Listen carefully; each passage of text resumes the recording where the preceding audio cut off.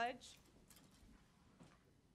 Pledge allegiance to the flag of the United States of America and to the republic for which it stands, one nation, under God, indivisible, with liberty and justice for all. Okay, I need a motion to approve the agenda. Moved by Romano, supported by Leonetti. Please vote.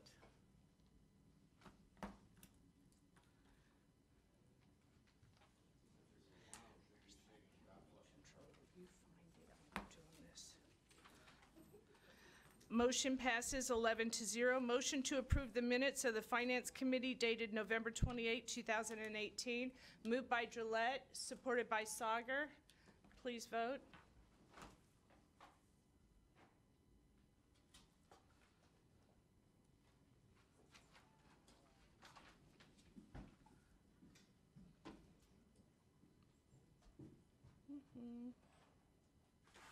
I'm going to assume. Okay, here we go. The motion passes 12-0. Motion to approve the Health and Human Service Committee minutes dated December 3rd, 2018. Moved by Carabelli, supported by Duge. Please vote.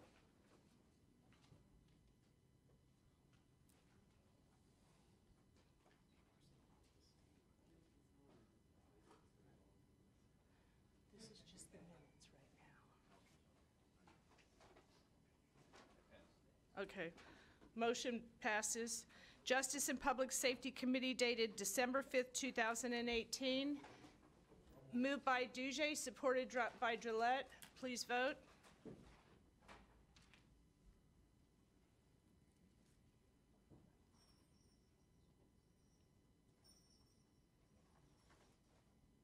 Motion passes 12-0. Government Operations Committee dated December 6, 2018. Moved by Kraft, support by Carabelli. Please vote.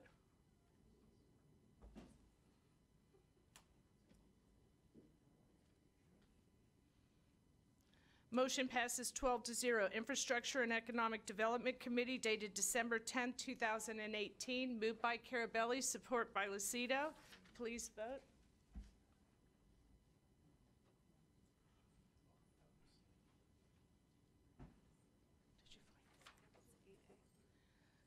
Okay.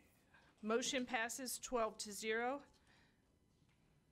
Okay, public participation. Does anyone wish to be heard? Anyone wish to be heard? Seeing none, we'll close public participation. Just hold on just a second. Are there two of them that?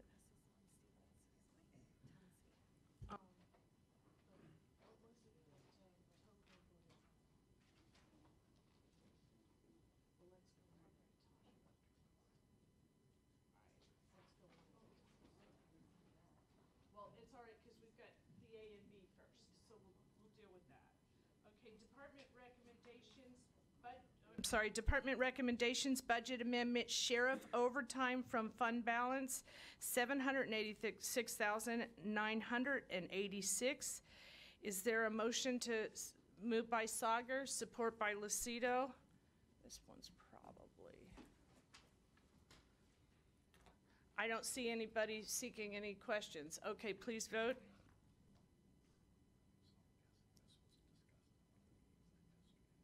I think no. He said during budget. For budget review, but this is the first time this has been before you to make this amendment. I'm waiting for the window. Okay.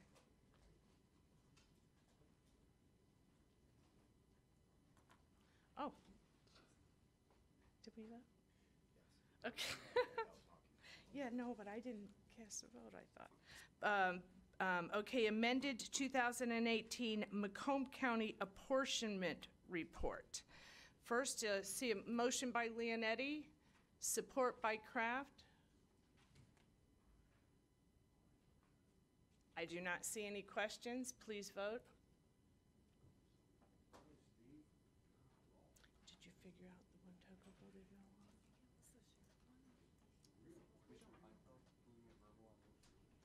on? Oh, okay.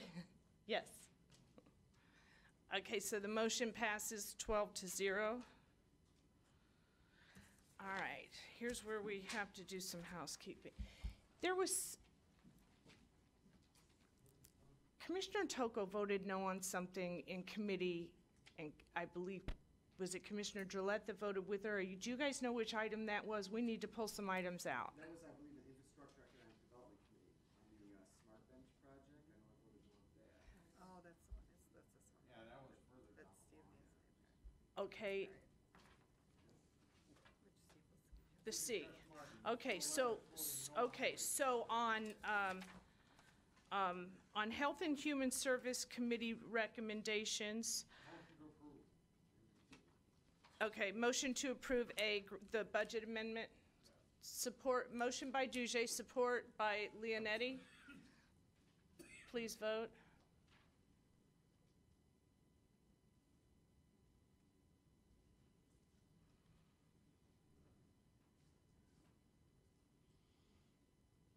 Motion passes 12-0. I'm going to seek a motion for 8B, C, and D. Moved by Romano, support by Lucido. Any questions? Please vote.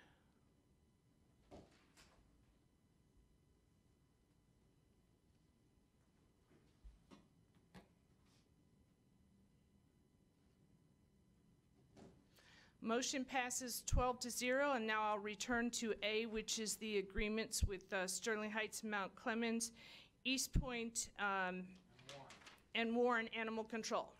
Is there a motion? Moved by Duje, supported by Sagar. This is for my no vote, but I just want to clarify something. It's my understanding, and I didn't say it correctly, that everybody else would understand. So set aside East Point. If you take Sterling Heights Animal Agreement that we're voting on today, and you look at Fraser's, I believe Fraser doesn't pay for any of these things we are voting for Sterling Heights, Warren, East Point. And I don't believe Fraser's the only one. I just believe that that's an example. So that's what I was trying to convey when it was very confusing in committee. Anyway, please vote. Thank you. Oh, yeah. I'm sorry. Commissioner Smith. So can I ask Steve about what Commissioner Kleinfeld's saying? Are we providing some services to some of the communities without a contract, and then other communities we're actually charging them for the same? Sorry, my elf just died. I believe that may be the case, but I don't know conclusively. I'd have to.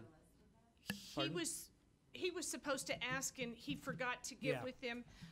We know that the animal control officers are being provided, but I believe the contracts we voted on that are in front of us today, I believe those fees are also not being charged to some communities. And Steve's under the impression that I'm correct on that. He's going to verify it for sure, but he also believes that. And by the way, none of these communities haven't seen these, so they're going to see them after we vote on them. Is that something then, since I'm guessing I still have the floor, is that something you're going to look into? I mean, as our finance director, you'd want to, just like us, get everybody at least paying their equal share. My task is to follow up with Jeff through the exec's office to figure that out. Okay. Because I mean, listen, I'm for helping and at the best cost we can, but Right. not, I you know, understand. when we're Yeah. charging one and not another, so. Right. Okay, Okay, thank you. Commissioner Leonetti. Thank you, Madam Chair. I'm going to vote yes for these. I'm going to just defer to the chairperson. You're voting no. Is that because you don't agree with the contracts, or you don't agree with the idea that some municipalities are getting it for free at this time? I'm voting no because others are getting it for free. I believe these communities are going to vote for these. They don't have a choice. They need to be able to use animal control. I know that they're upset about it. I know that the city manager in East Point spoke out about that today at an economic meeting that there was. There are a lot of people upset about it. But I believe they're going to approve these. They just think the other communities should also have to pay. Well, okay, so let's assume that we vote for these. I assume we're going to track down these other communities and get them into contracts, right? That would be the plan. It's a little more complicated than that. The position of animal control is if if a community has an existing animal control ordinance and existing animal control, then anything they do with the county, they pay for. If a community never had that, and they've been getting it for free, they continue to get it for free. If one of these communities got rid of their animal control and animal control ordinance, his position is they would still have to pay for these services, even though the other communities aren't paying for these services. My position is, if you look at there are a number of things like this isn't the only one, but if you look at it, it looks like the South End is subsidizing a whole lot of other communities, what they're getting out of Macomb County. Okay, So- all right, thank you, Madam Chair. Thank you. Commissioner Lucido. My question is for Steve. I know when Mr. Randazzo was here, he seemed kind of very unsure of who would have the authority to make this equal. Do you think it's the exec's office? They would be- I would think it's the exec's office. Okay. So this whole conversation involves another layer of folks. Okay. Well, I think if we could look into that, I think all of us Duly would agree. noted. Thank you.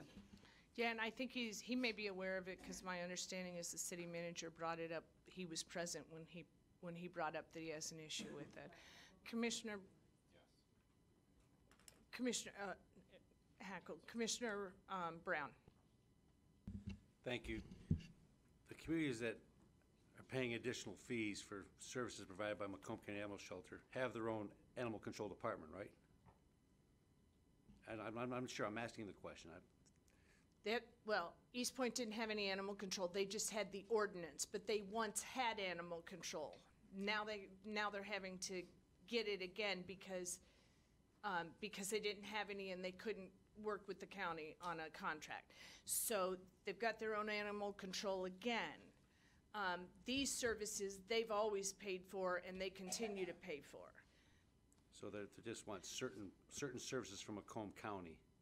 They don't want all the animal control services provided by Macomb County Animal Control. They just want certain services. So they're No, paying I'm for not those gonna certain speak- services? For them on that. I think it depends on who you talk to, but no, I think some of them feel, hey, if we got rid of our animal control and our animal control ordinance, the county should provide the same thing they're providing for Fraser and Clinton Township, and others are like, well, a little more like, look, if we can't have that, if we have to pay for our animal control officer, these things that we're paying for, that we're voting on tonight for those communities, the other communities ought to at least pay for those things. And Steve's not 100% sure because he forgot to check with Randazzo on that. But he believes that those communities don't pay for the things that are in front of us for these 4 communities. So the position is, if you ever had animal control, then you cannot have the services for free from Macomb County. But if you always had Macomb County for free, then you continue to get it for free. Yeah. Well, it's part of the tax dollars you pay for your county government, so maybe that's part of it too. That goes back to the historical things that we've always provided as a you know. Correct. We but need the- the whole discussion needs to be had about in a more organized fashion than what we had it the other day. You know, with some more information about all the communities that have an animal control, who's paying, what's not. And Well, if you in your community were dealing with people as upset as the people that are in my community, you would have raised the issue as well. If that was, you had to have the fight when they were trying to cut the sheriff's patrol in your area. I'm in the hornet's nest on this one, and I'm defending my district, I gotcha. okay? I don't see any other speakers. Please vote.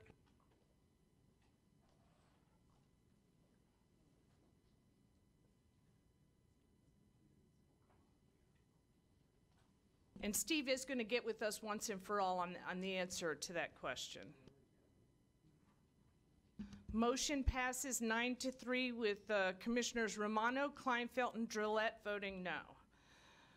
Okay, so on to government operations. Oh, I'm sorry. Go Let me ahead. back up, just to let you know, I do have a call-in with Vicki Wolber. She's called me back, so we're playing phone tag as we speak. Okay. So just back on my radar a little more clarified or clearer than it was before, so. Okay, thank you. All right, so the next one is Government Operations Committee Recommendation A for outside counsel. Is there a motion? Motion by Leonetti, is there support? Support by Kraft. I see no speakers. Please vote.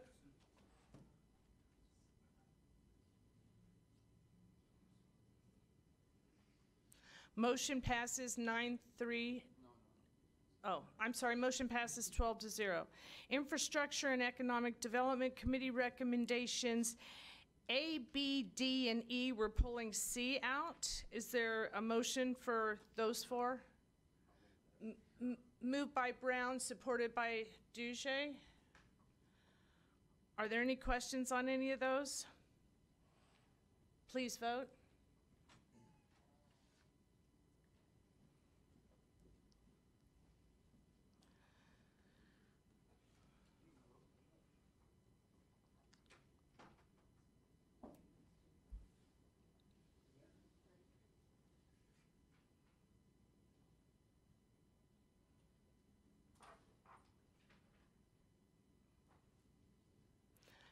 Motion passes 13-0. Okay, item C, which is the IT Smart Bench project, and just since you walked in, Kathy, I wanted to remind you, you voted no in committee, and that's why I pulled this one out. So I just wanted to remind you of that. Is there a motion? I don't remember who else did. I think so. Moved by Kraft. Is there support? Support by Duge. Any? Steve was gonna. You were gonna speak to this one, weren't you? Was there? You said there were questions. Yeah, I mean, the history, this was a little bit of an odd project, but, so it was approved in this late summer, early fall of 2017 for $64,000. The money was never transferred from the general fund to the capital projects fund to fund this project. It was, there were some delays, I think, contractually with this project, so it didn't get started till the middle of this year. So we now have bills to pay. Again, the money was never funded to begin with. So we've corrected this going forward. As you know, we've been pretty adamant that going forward, we should fund projects in their entirety when they're approved and the contracts are approved to avoid this kind of thing. So I think going forward, we've got this kind of problem fixed. There was none of that carry forward money that we've talked about several times, the 12 million, none of that was identified for this project. So it's not as if we swapped out dollars for dollars. Okay, I think what the question was this was in the 2017. It was in 17. And we voted on the contract in 17. Correct, and we never funded it. The money that was in the 17 budget for which we voted on that contract, where did that money go? Did it end up back in the general fund? Did it end up Basically, yes. being used for another project? Yeah, it would have been back in the general fund. So, yeah, we did swap it out for another project.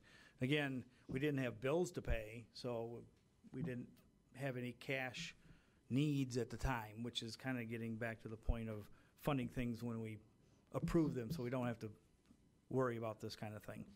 Okay, Commissioners, Chair Smith. Not sure if I should do this. I had to miss a few meetings, and we buzzed through a couple things early that I don't know if anyone else has questions on, because I assume that everybody discussed something, and I'll talk to you about it later, Steve, if we need to, but the overtime sheriff department, $786,000 from fund balance, was that discussed at any of our meetings as to what I mean, we kind of breezed through that, and I just assumed I missed a discussion on that. But we didn't, and I hate to, I mean, you're the chair of this, He said but that it was discussed at a budget meeting, and I thought that was the meeting that I missed in the summer. That was the one budget meeting that I missed.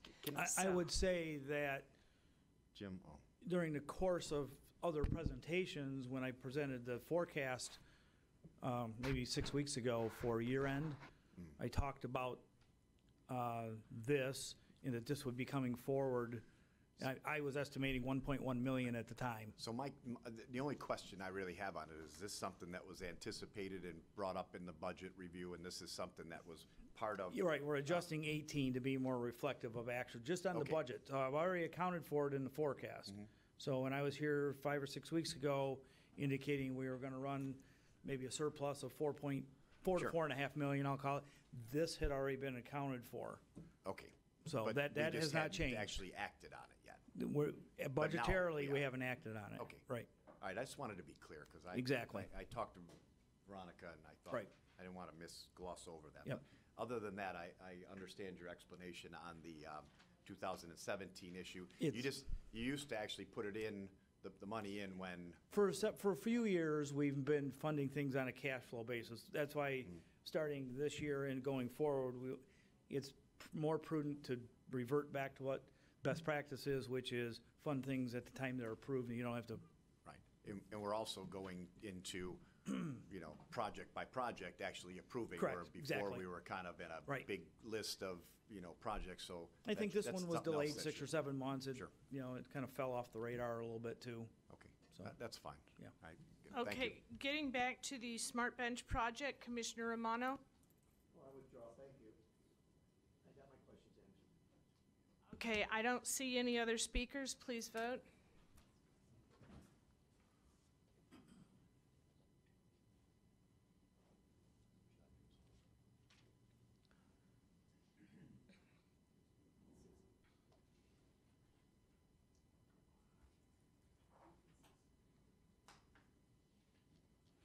Motion passes 12-0. I'm sorry, I'm still looking at the old screen. Motion passes 11-2 with Commissioners Hoko and Commissioner Gillette voting no. Okay, so that's infrastructure and economic development, and we are down to new business. Does anyone have new business? Let me call on Commissioner Leonetti first. Thank you, Madam Chair. Little new business. I went down to SEMCOG yesterday. I think some of you know Commissioner Kraft and I were involved in SEMCOG's project for a real-time monitoring system for the Lake St. Clair River, and Detroit River corridor. There's 14 water intake stations that run from Port Huron all the way down to Monroe. And what happened was Candace Miller, to her credit, gave Phil Kraft and I a little lead when we heard that SEMCOG was going to get $375,000 to re-implement this real-time monitoring system. Commissioner Kraft and I got involved and got a company called ECT that was involved in this 10, 15 years ago. They jumped on board with SEMCOG, and the SEMCOG's been working this up for the last 6 months. And the goal was to have these 14 water intake stations have a real-time water monitoring system. That way we could avoid things like a Flint crisis. And Commissioner Kraft and I actually went up to Marysville because the gentleman there that runs that plant is like the Cadillac of water intake systems. He does an excellent job. He's really good, and he's really on top of the things. He's really diligent. And so SEMCOG kind of used his model as an approach for all these other intake stations. Now, I'll make this real quick. The reason why this failed 15 years ago, I know, I'm sorry, Bob's giving me this look. The reason why this failed 15 years ago is because they had this system in place. They had this real-time monitoring system in place, but these communities that had the intake stations didn't pay for the upkeep. And as a result, one by one, they just shut down because of lack of funding, because nobody wanted to keep up with the upkeep. So this time it was very clear that if any of these communities got this intake station, they would have to sign a contract to agree to have a maintenance fee paid for, and it's only a $4,000 a year maintenance fee. That's it, $4,000 to protect your water. And what they did is they all got these communities to agree, with the exception of Port Huron. They're still coming on board. There's just a little delay there. But they got them all to agree to sign these 5-year maintenance agreements. And so yesterday's meeting was kind of the end of this. It's been about a 6 or 7 month project. But the big concern was to get these communities to sign these agreements, and I'm happy to say that SEMCOG was able to do that. But this was a great example of good government again. You got a coalition of different, the governor gave the grant money, SEMCOG jumped on it. We locally tried to do what we can, Commissioner Kraft and I. Candace Miller gave us some help in doing stuff. We had private donations come in, and we had all these communities decide to pitch in and do what's right for Southeast Michigan. So I went to the meeting yesterday. It was a great meeting to see the final result of this project. It should be online sometime early next year. And if any of you ever want to go to the Marysville Water Treatment Center, to see a really good system in place, give me a call. Mount Clemens is going to have it.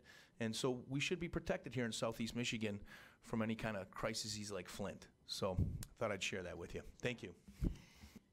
Thank you. Did you want to? Okay. Steve, would you very quickly, would you mind giving us an update on the community mental health meeting that you were at that caused you?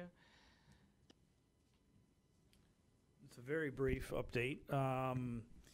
They are still indicating, yes, that they are going to run a deficit of somewhere between $10 or $12 million, probably more in the neighborhood of 10.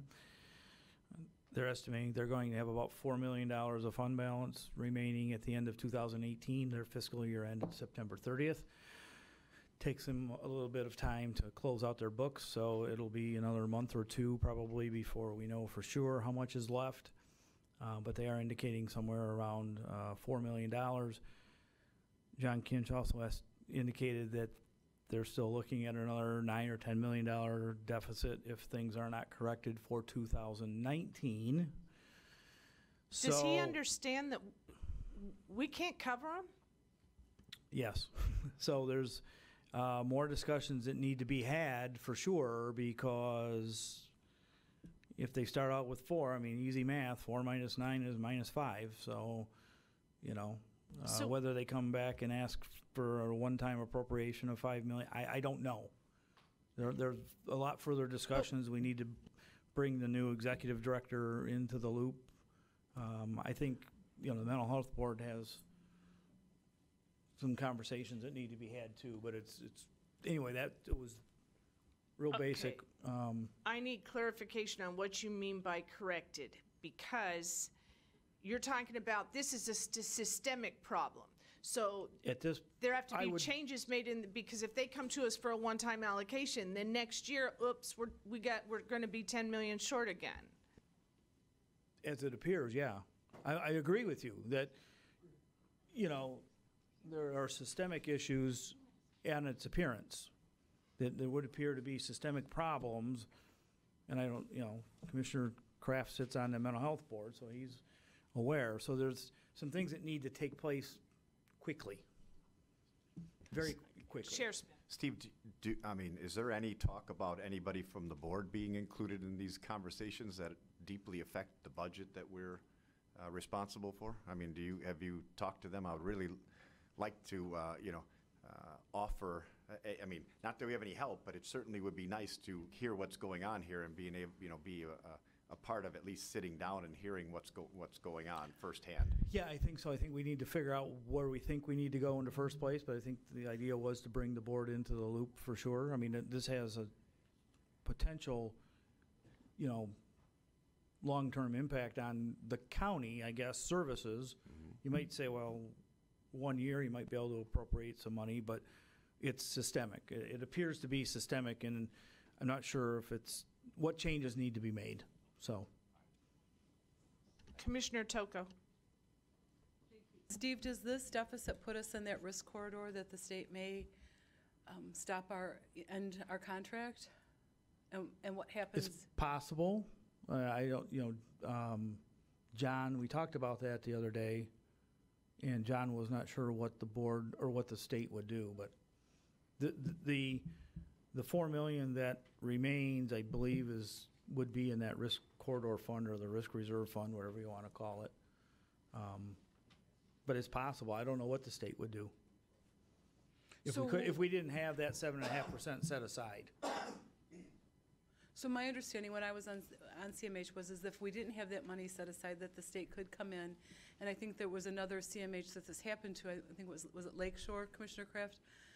And so what does that mean for the budget at the county if that were to happen? I mean, do we have a contingency plan? Right now, no. We don't know what the extent of what that would look like. So you're talking about the state stepping in and discontinuing the PIHP contract, I believe, would be. Right, so if the state comes in and says, Right. we're no longer going to be a PIHP. We didn't get that far into the discussion the other day. We're having another discussion next week, I think. So. Commissioner Kraft, is there anything you can add on that? I mean, not to put you on the spot, but is there anything because 2 years ago this was a big problem, and we were supposed to be cutting CLS services. Were those cut? We have been making cuts, and we made more cuts. The problem is we're not making enough cuts. What we're required to do by law is what's medically necessary. And what Macomb County has been doing for years is going over and above to provide excellent service, which we have. We've been the beacon of community mental health. The problem is now it's kind of coming back to bite us. And the state has been rebasing a lot of things, and we've been losing a lot of money through that. So the cuts that we've been making haven't been enough, I guess, is where we're at right now. I think where this is going is we're the ones who appoint them, and they just can't pull the trigger. I think we're gonna have a problem with that. Are you, I just have one more question, though, if I still have the floor. Has the UBHC been shut down now, closed, and is that done? I don't know, I guess. Okay. It's been closed for a couple months, and how has that made any adjustment to the budget? I mean, I know that we had put a lot of money into that. That's part of the whole conversation. I can't comment on that one individually. I don't know what the budget for it is off the top of my head. And I'm not sure That's one component of a big change, I believe needs to happen. Right, and I'm not sure what that number is either. One of the other things we did was respite care cuts. We cut 35%, which amounts to $4 million, but that's money we won't realize for a year because it's when their contracts basically run out. That's when that money's realized. So money's starting to trickle in, but it's not fast enough and it's not enough. Okay, thank you. Commissioner Carabelli? Thank you, Madam Chair. Real quick, they didn't have enough money in the reserves. The county obligated, we told them they can't spend it, that we would authorize X amount of dollars for the reserves. My question for you today, did they spend that money that we put in for their reserves? Most of it. You're talking about, they call it the ISF, I call it the risk corridor fund. Yes. The risk reserve fund. They're estimating that they'll have about $4 million left in that fund at the end of 2018. That's the $4 So my million. question for you, I believe, how much did we, no, I think it was 4 or 5? What did the board? The general fund contributes, for all intents and purposes, Wait, $4 million to Mr. mental health, but Madam none of Chair, it. Bear with me 1 minute. Let me make this really clear. There is a responsibility by law that we had to contribute to get the match money. I'm not talking about that. It's not the little bit of money that we authorize for certain programs the board authorized. I'm not talking about that. I'm talking about we authorized because they didn't receive as much money from Lansing as they thought they were going to go on a second round, not originally, but they were petitioning Lansing for X amount of dollars. They didn't get what they wanted. The board, if I'm not mistaken, authorized money for the reserves, or however you wanted to call that fund, so that they're within that threshold. Did they spend the money we gave and told them not to spend? I don't remember us appropriating money for that risk reserve fund. Not a problem. We'll have to, Crystal, we're going to have to go back to our All right, so record. between the two of you, we gotta Right. figure that My one out. understanding is the money we give them is our 10% match on other programs and nothing over and above. What's that? I think, yeah, will you give him a call, because I Yeah, think, I may just not, I may not be remembering when we actually authorized additional funds, but okay. All right, are you? Yeah, no, I still have people in lined up to recent years, speak. Commissioner? Commissioner Carabelli, are you? Okay. Commissioner Dujay? Thank you, Madam Chair. I think we had to put the full faith and credit of the county behind funds in order to back up for this reserve fund.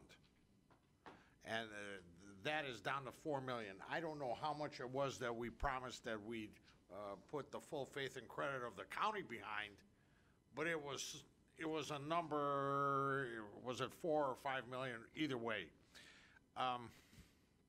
After everything's said and done, I think a lot of the problems that are coming out of mental health have to do with we haven't cut enough quickly.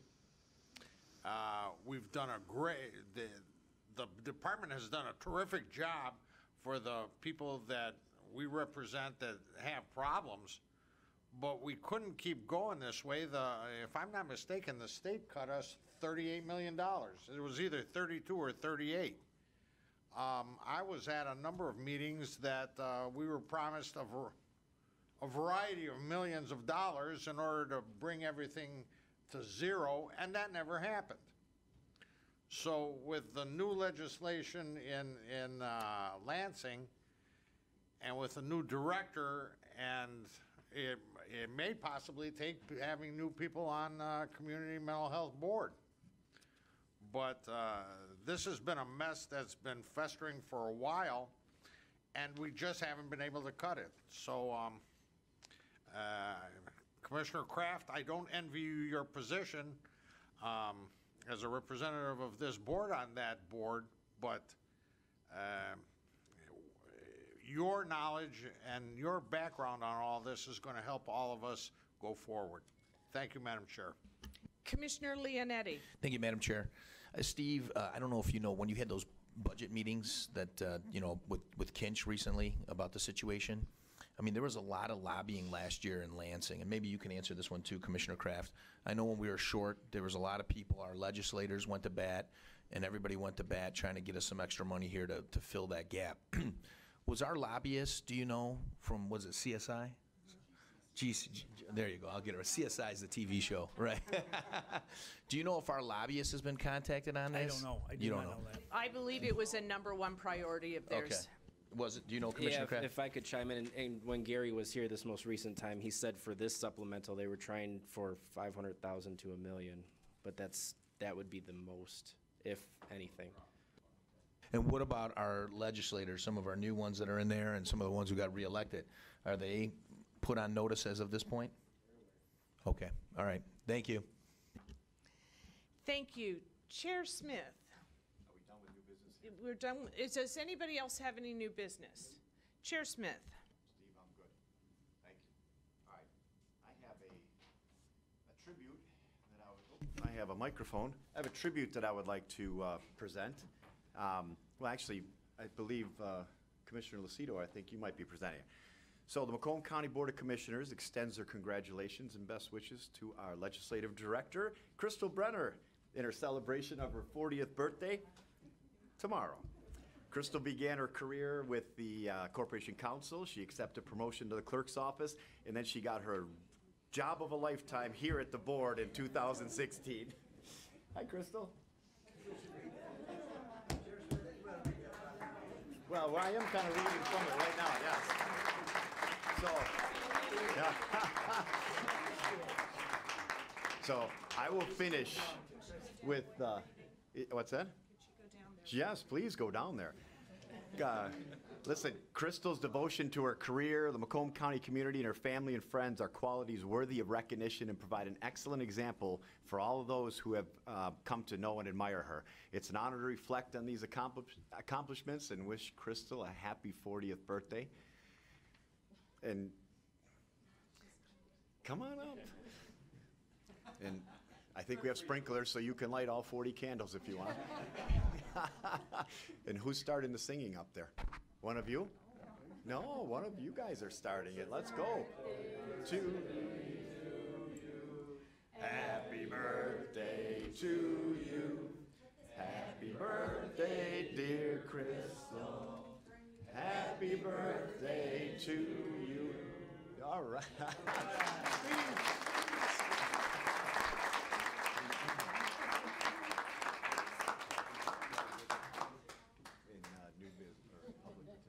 we can get right through it and finish. So just roll us through. Okay. Seeing no other new business, is there public participation? Does anyone wish to be heard? Seeing none, we'll close public participation. Motion to adjourn by Duge, support by Gillette. Please vote. We are adjourned.